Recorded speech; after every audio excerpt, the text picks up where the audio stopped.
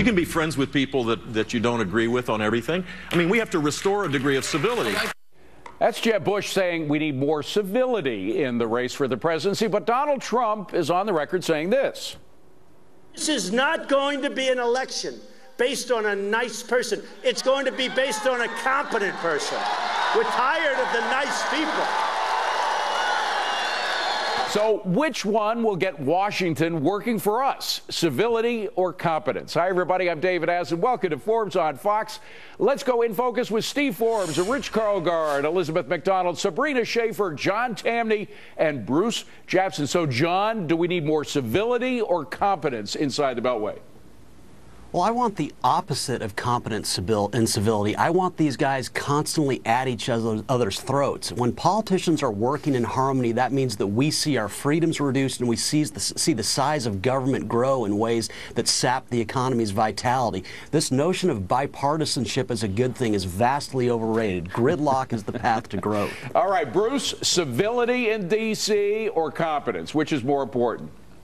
Well, I would say civility because, you know, you have situations where people are questioning whether the president is born here. Some of these guys don't even go out for drinks or dinner with each other anymore, and so they're not getting anything done, either good or bad. So, and, you know, alcohol is the root of, you know, it's, hey, what can I say? So, according to Bruce, we're all going to go out and get drunk together, right? It's my birthday. What can I say? Why not? I'm all for you know, it's 5 o'clock somewhere in the world. You know, listen, I'm for competence. Even the founding fathers were known for their verbal savagery. I mean, Thomas Paine called George Washington a treacherous hypocrite. But they were courageous. They were brave. They didn't back down. They stood up for what was right. And that's what we need in this country is competence at a time when the federal deficit is ballooning out of control and there's really a lack of leadership in the White House. And Sabrina, real men and real women can take pushback. They don't need niceness, do they?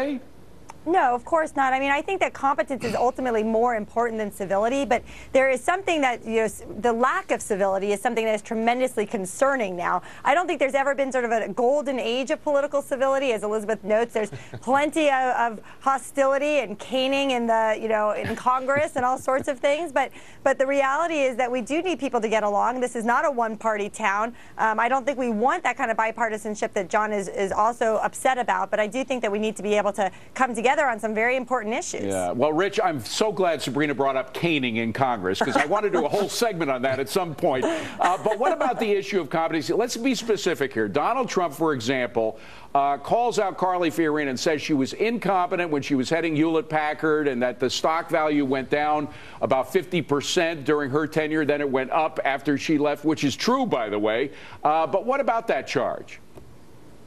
Well, look, board member Tom Perkins wrote a letter in Carly's defense. So, you know, and he was there sitting right on, had a front row to the whole thing. Look, I think that we need competence. Cap Weinberger and George Shultz in Reagan's administration used to argue behind closed doors all the time. Shultz believed in diplomacy. Cap Weinberger believed in strength, but they hashed it out. All right. Well, Steve, I personally prefer Trump's call for competence. But, you know, he calls out Carly Fiorina, Trump Enterprise. Now, we should mention, not all of the companies that have the name Trump on it are his, and he personally never went bankrupt. But a lot of the companies with Trump in the name did. Well, they did, and the fact of the matter is Reagan showed, by the way, you can have civility and competence. They're not mutually exclusive. He got big things done, even though he was nice about it.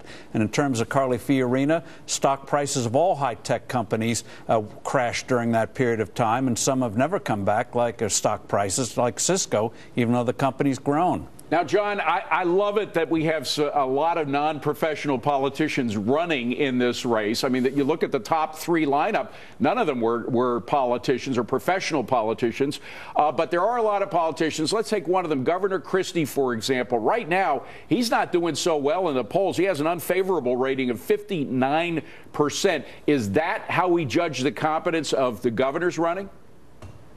Oh, I think it's hard to say that. Let's face it, there's probably a lot that goes into his popularity. But what I think needs to be stressed is that competence in government leads to much bigger government, and that leads to incompetent outcomes. Not because all politicians are bad, but because they're not disciplined by the marketplace. So you don't want them getting along because we ultimately pay for their harmony. Well, you don't want them getting along. On the other hand, Bruce, you do want them doing something that is competent, right? Even if it's with a smaller government. Yeah, I think that what you're talking about is like, can people do the job? I mean, for Carly Fiorina, clearly, to get to the point where she became a CEO, she had to have some competence. The same with Hillary Clinton. To get to the point that she became the Secretary of State, she had to have some level of competence. It's what have these people done? That's what I would that's a good point. And Emek, I would say that you look at what people have done and you look at the outcome. You look, for example, in Hillary's case, about the way the world is working. She was Secretary of State. That was her job to get the world working better. Most people would say it's not working better right now. Well, I don't think anybody can make the world work better. One person, right? I mean, I hear you. What were their... But they can screw it up a lot. Yeah, that's right. What were the foreign policy successes? That's a question. You know, coming back home, though, you know, we have a government now, federal, state, and local. More than 20 million people work for government, federal, state, and local. When we have only, what, 11 million, 12 million people working in manufacturing jobs, the government, people in government too often think we work for them, that they somehow have a monopoly claim on taxpayers' wallets, to John's point. And, you know, they're not making policies that will lead to prosperity in this country. That needs to be the mindset for the future debates. Right. Although, Sabrina, I mean, they don't call them governors for nothing. They call governors because they govern. That's their job, is to govern. And sometimes they do a bad job, and sometimes they do a good job. I mentioned Christie. Let's look at another governor, John Kasich from Ohio. He has a big approval rating, 61%. It appears that the people of Ohio like the way he's governing. Well, I think it's a number of factors that go into those approval ratings. I mean, a lot of it has to do with just connecting with those different individuals. And I think that sometimes competency is a signal to people that you're actually sort of a good person, or that you have a grasp of the issues, or that you have a sort of consistent ideology. I think that's why a lot of people like Carly Fiorina right now, right? Yeah. I think it's fair game to look at her record at Hewlett-Packard, but I think the way that she has tackled this race, the way that she has addressed certain issues that other candidates have not, that makes her appear competent, and it's something that people are attracted to. And Rich, I got to say about Carly, it may be true that the stock went down under her tenure, but remember, she started as a secretary. To work your way up from secretary to CEO of a company is a hell of an accomplishment.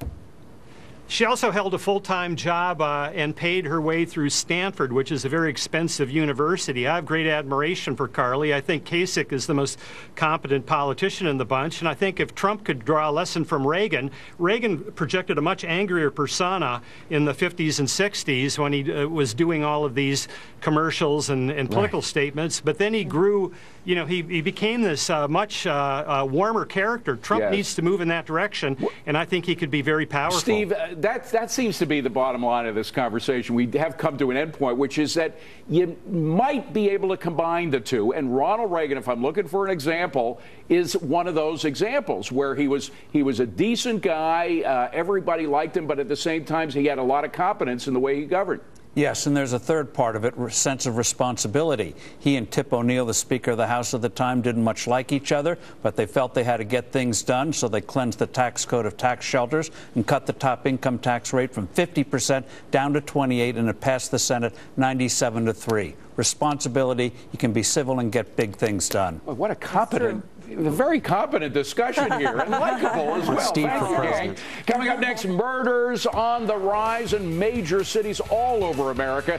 It's not just threatening lives, why our economy may also be at risk. You don't want to miss this. Coming right up.